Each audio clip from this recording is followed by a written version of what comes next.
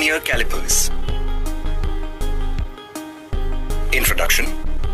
Vernier calipers is an instrument having better precision than an ordinary scale.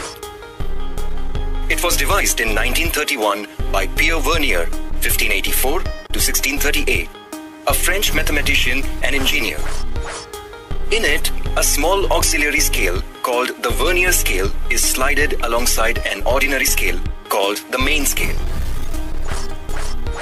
It has two pairs of calipers. The lower calipers A and B, also called jaws, are for measuring outer dimensions, such as the diameter of a sphere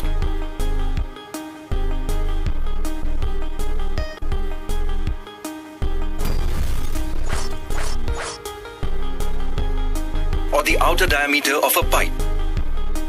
The upper calipers C and D, also called ears, are for measuring inner dimensions, such as the inner diameter of a pipe. In this experiment, we are going to make measurements of length of different objects using this instrument. Aim: to find the volume of a sphere and a hollow cylinder using vernier calipers. Apparatus: vernier calipers, a small spherical body, a hollow cylinder. Procedure: let us first determine the least count of the instrument, that is, vernier calipers. Least count of any instrument is the smallest measurable quantity using it. The least count of vernier calipers is defined as least count, LC, is equal to value of one division on the main scale, M, upon number of divisions on vernier scale, N. Let us carefully observe the main scale. Can you tell what is the smallest division on the main scale? It is 1 millimeter or 0.1 centimeter. Note it as the first observation. Observations: 1. Value of one division on the main scale M is equal to 0.1 centimeter. Now look at the vernier scale and count the number of divisions on it. There are 10 divisions on the vernier scale. Note this as your second observation as 2. Number of divisions on the vernier scale, N is equal to 10. 3. Hence the least count of the vernier calipers, LC, is equal to M upon N is equal to 0.1 centimeter upon 10 is equal to 0.01 centimeter. Hence, using this instrument, we can make measurements of length accurate to 0.01 centimeter or 1/100th of a centimeter. For the measurements to be accurate, the instruments should be devoid of any error. Let us check whether the given vernier calipers has any zero error. When the calipers is closed completely, the zero mark on the vernier scale should coincide with the zero of the main scale. If they are coinciding, one can say the instrument has no zero error. But if they are not coinciding, then there can be two types of error depending upon the position of the zeroth line of the vernier scale relative to the main scale. If zero of the vernier scale is on the right of the zero of the main scale, then the error in the instrument is said to be positive. If xth line of the vernier scale coincides with a line on the main scale, then the positive zero error Z is given by Z is equal to plus X into LC. If zero of the vernier scale is on the left of the zero of the main scale, then the error in the instrument is said to be negative. If yth line of the vernier scale coincides with a line on the main scale, then the negative zero error Z is given by Z is equal to minus N minus Y into LC, where N is the number of divisions on vernier scale. The observed reading is corrected by applying formula. Correct reading is equal to observed reading minus zero error. Let us now slide the vernier scale so that the calipers are completely closed. Check the position of zero line of the vernier relative to the position of the zero line on the main scale. Are the two lines coinciding? No.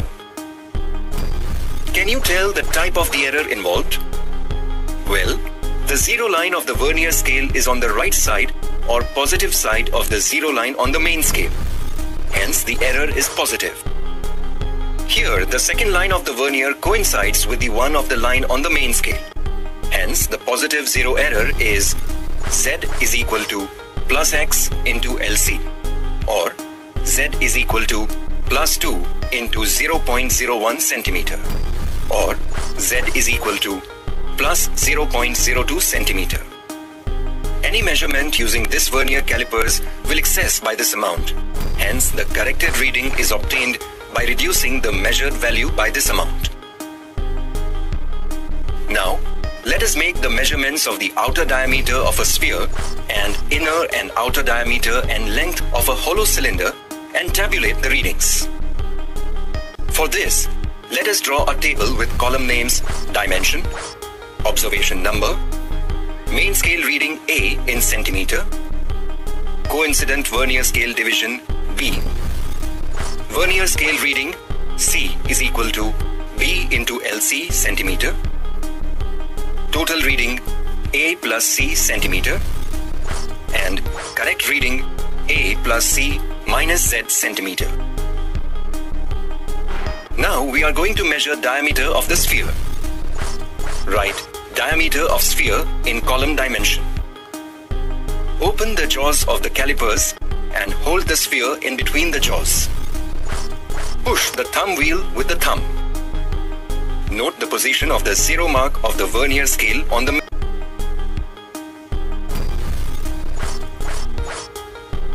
vernier scale on the main scale. It is between 1.6 centimeter and 1.7 centimeter, indicating the diameter of the sphere is more than 1.6 centimeter. This is the main scale reading A, recorded in the corresponding column. Now, observe carefully the lines on the vernier scale. One of the line coincides with a line on the main scale. Here, fourth line coincides with a line on the main scale. This is the coincident vernier scale division B. Record in the observation table. The vernier scale reading C is given by formula C is equal to B into LC. Hence, C is equal to 4 into 0.01 centimeter is equal to 0.04 centimeter. The total reading is A plus C, which is equal to 1.6 plus 0.04 centimeter is equal to 1.64 centimeter. The correct reading is given by A plus C minus Z is equal to 1.64 minus 0.02 is equal to 1.62 centimeter. Let us take 5 independent readings along different diametrical directions of the sphere. Tabulate all observations. Let us now measure the inner and outer diameters of a hollow cylinder. For the measurement of inner diameter D2, ears C and D of the vernier calipers are used. Hold the upper calipers C and D inside the hollow cylinder and pull out the thumb wheel with thumb. Take the observations of the inner diameter. Tabulate the readings. Similarly, take observation for outer diameter and length of the hollow cylinder. Calculations. 1. Volume of the sphere. Let us find the corrected mean diameter of the sphere. D is equal to 1.62 plus 1.60 plus 1.64 plus 1.61 plus 1.63 upon 5, or D is equal to 1.62 centimeter.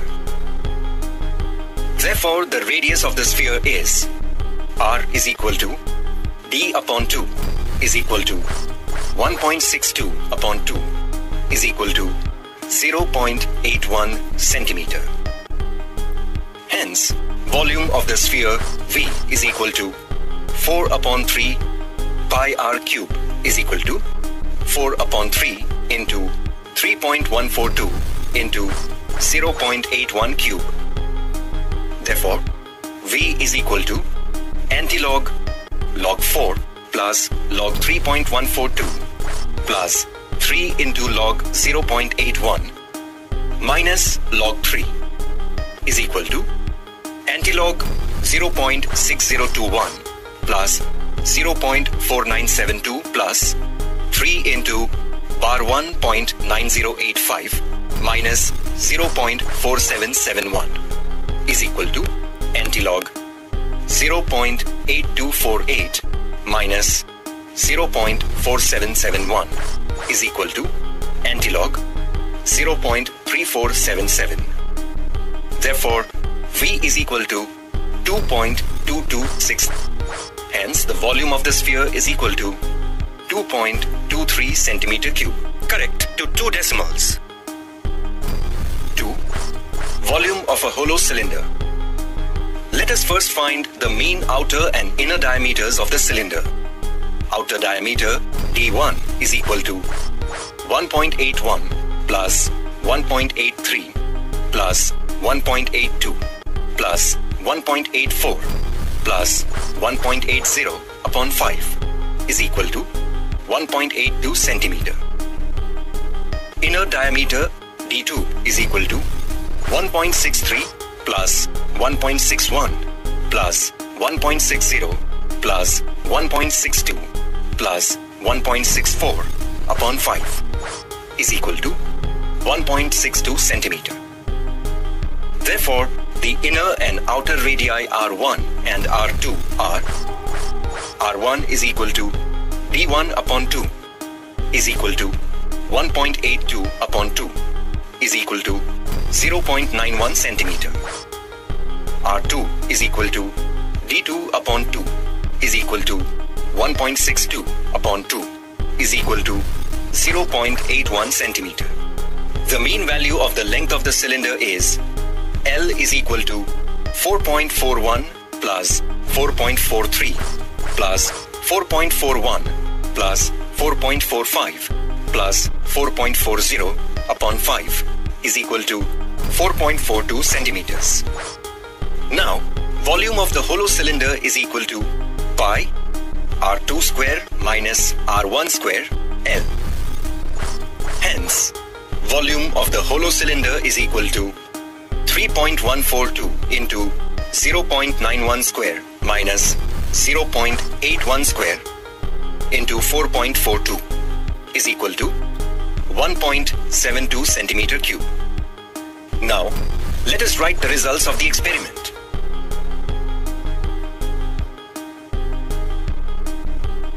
Results. 1. Volume of the sphere is equal to 2.23 centimeter cube. 2. Volume of the hollow cylinder is equal to 1.72 centimeter cube. Notes and precautions. 1.